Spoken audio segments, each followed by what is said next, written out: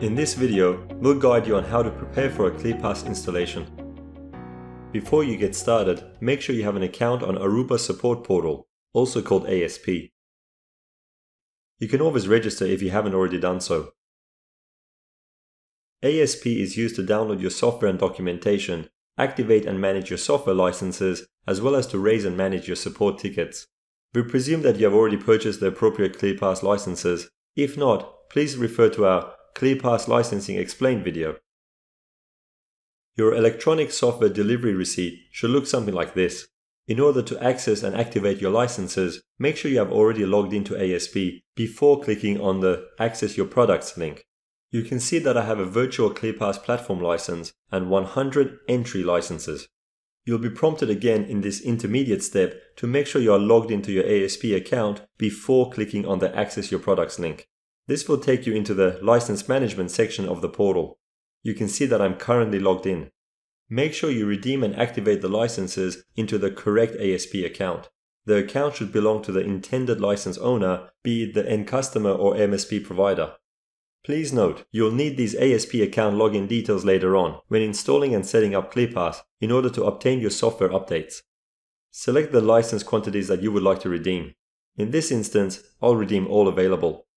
Give your licenses a friendly name, acknowledge the EULA, and click on the Activate button. Your license activation key will be sent to your email and will also be available in the licensing section of ASP. If you are deploying a hardware appliance, the ClearPass Policy Manager image will already be installed on your physical server, and you can either console into it or connect a keyboard and mouse to start your setup. In our instance, we'll cover a virtual appliance deployment, so the next step will be the software download. Browse to ASP. Click on Software and Documents, select ClearPass Policy Manager, filter by software, and select the appropriate major version.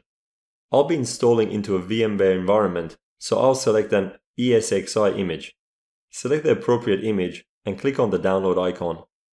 While we're waiting for the download, we'll have a look into some of the ClearPass documentation. Click on the back button in your browser and remove all filters except for the product ClearPass, then select Documents as file type and your software version. The deployment guide will cover your initial setup steps. Getting started and the user guides are useful for the configuration and management of your ClearPass server.